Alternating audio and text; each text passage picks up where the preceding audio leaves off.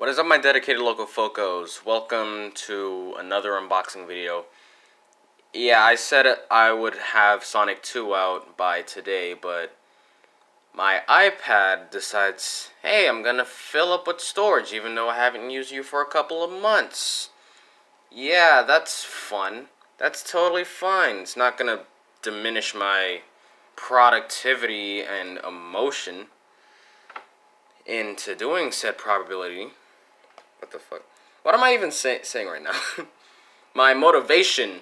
Yeah, that's not gonna douse my motivation to do anything. Yeah, everything is just fine. So yeah, for now, I'm not gonna be able to do Sonic 2 content until something comes up. And you guys may be wondering, hey, why don't you do it on your phone? Well, Mobizen tends to chop up video, and it's like when Sonic's supposed to be moving like this, in video he's like this. So yeah, there's a bit of lag. It's not too noticeable if I try it out. But I feel like I'm not putting in my best work, and that's why the iPad just works. So for now, I'm gonna unbox a GameCube retro controller hub, the GameCube controller adapter for Wii U and Switch. I will be testing this out, but from right now, this is the unboxing. I have a TV that I found in the storage, and we're gonna hook it up to that first and see if it actually works, and then we're gonna go to my old Wii U in the corner there. Sorry, we bought in a new drawer, and so it's kind of around there. You guys know where it is. Anyway, let's actually unbox this thing. Alright guys, so I finished unboxing the pouch, and this is what it looks like inside the plastic. Got 4 little portholes for it to work. Thought I stopped the recording there. Anyway, yeah, they got 4 GameCube controller ports, and you also may be wondering why I purchased this without a GameCube controller.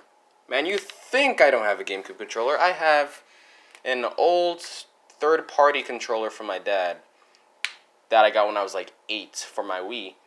And it actually worked, but I don't know how much shape it held up for new age technology. So, yeah, I'm gonna try to see if I could strap it up to the TV over there and see if I can get this thing playing. Yeah, you guys gotta give me a sec. Alright guys, so I just plugged in the porthole, and this is the GameCube controller I was talking about.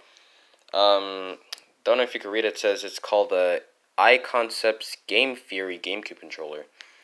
And, yeah, I don't know if you can read that. It's kind of blurry.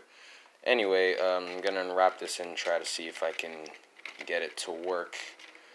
So, what's basically happening is that I'm playing technically a third-party GameCube controller inside of a third-party GameCube controller adapter.